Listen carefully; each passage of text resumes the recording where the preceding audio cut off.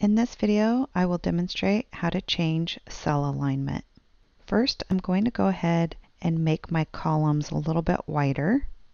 And then I'm going to go ahead and make my rows a little bit taller. In Excel, if you want to change your alignment, you select your cell, you click the alignment style you'd like. So we have align left, center, and right align. I'm going to go ahead and choose center. I can do more than one cell at a time. I could click on the range that I would like to change, click center. I would like this to be left aligned, so I'm going to click the left align. Now, one of the reasons that I made my cell a little bit taller is so that you could see how these buttons work up here. You have top align, middle align, bottom align. So right now you can see that the text is bottom aligned. I could select each row, and then I can select middle align, which will put the text right in the middle of the cell. Top align positions the text at the top of the cell. I actually like middle align, so I'm going to select that. You'll also notice these two buttons here, decrease indent and increase indent.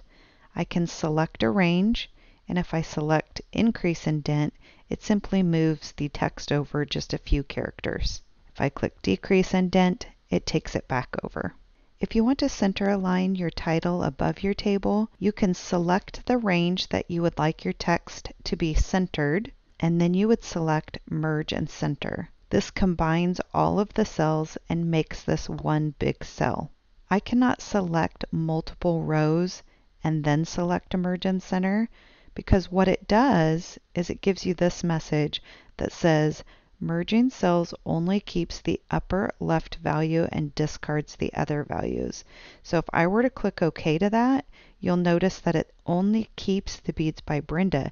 Yes, it merged the 3 rows, but it only keeps the upper leftmost text. So I'm going to click undo to that. Alternatively, if I want my title, subtitle, and date to be centered in this section, I can go to the launcher, and right here where it says text alignment horizontal, I'm going to choose center across selection and then OK. And you can see that these are all individual cells, but because I had selected the range, I was able to center within that range instead of merging. I've selected B5 so that I can demonstrate how this button works right here. The orientation button allows you to change the orientation of your text. Whether you want your text to appear diagonally or vertically, you can click on this button and you can see from the pictures how this would look. I'm going to choose angle counterclockwise, and obviously I would have to change my row height. So I just double clicked right here on the row heading right on the border, and it changed my row height. But I don't want to apply this format, so I'm going to go ahead and click undo and undo again. Wrap text is used if you have a longer entry that you want to keep within the same cell, but on the next line. So I'm going to come down here in cell B11 just to demonstrate that. I'm going to go ahead and click wrap text. If I were to type first quarter, you can see that it fits within this cell. If I change the column width of the cell, it no longer fits, but that data is still typed into the cell.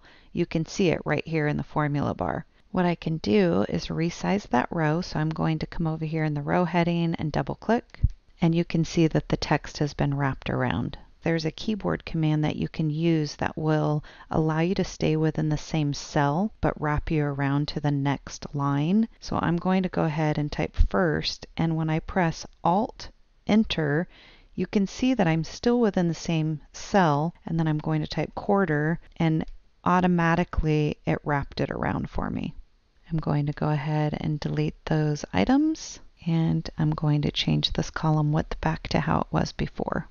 And that's my basic overview on changing cell alignment.